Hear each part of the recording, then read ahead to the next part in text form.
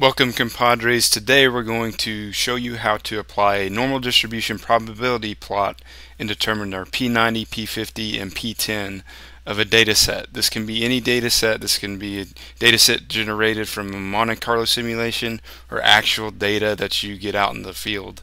It goes back and forth either way.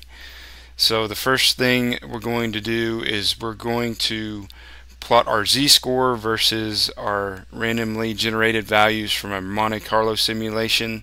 You can see here, this is the equation we're going to reference for our normal distribution, where our slope is our standard deviation and our intercept is going to be the mean of the normal distribution. So we're going to plot our z-score. Our z-score can be determined using the normal standard inverse function in Excel.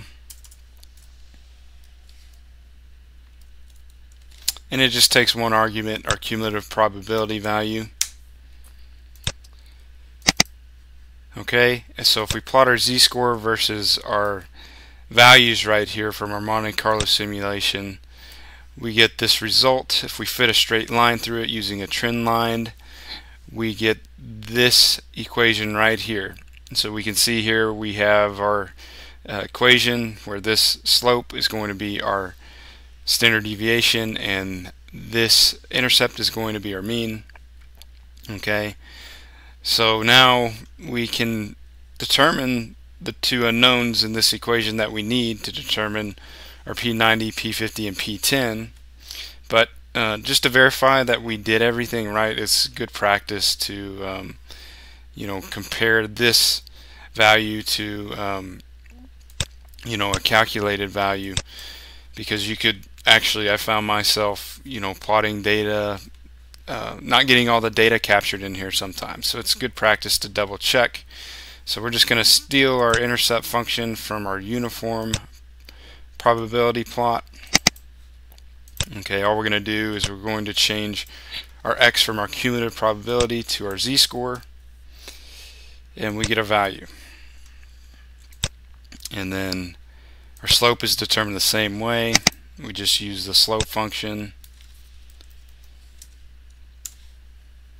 So if we compare these values, they're the same, so that's just a double check. Next, we can apply this equation to determine our P90, P50, and P10. All we need is a z, since we know our slope and our intercept. And so we're going to calculate a z-score at a cumulative probability of 90%, which represents our P10 in this scenario.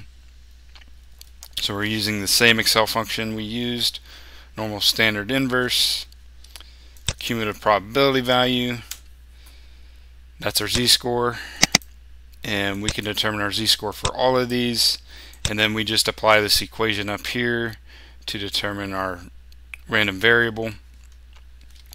So it's going to be equal to our slope times our z-score plus our intercept. And you're going to want to freeze these constants, not the z-score. And we get our P10, P50, and P90, and if you compare that to the uniform distribution, they're pretty close. So that gives us confidence that we did our analysis right. And if you compare these coefficients up here, we can see that the uniform distribution edges out the normal distribution in this scenario. But that's left up to engineering judgment on whatever you choose. But in the next video, we're going to look at a log normal distribution probability plot and go through and show you how to do that. But that's it, guys. That's all I got today. I hope you enjoyed the video, and I'll see you next time. Adios.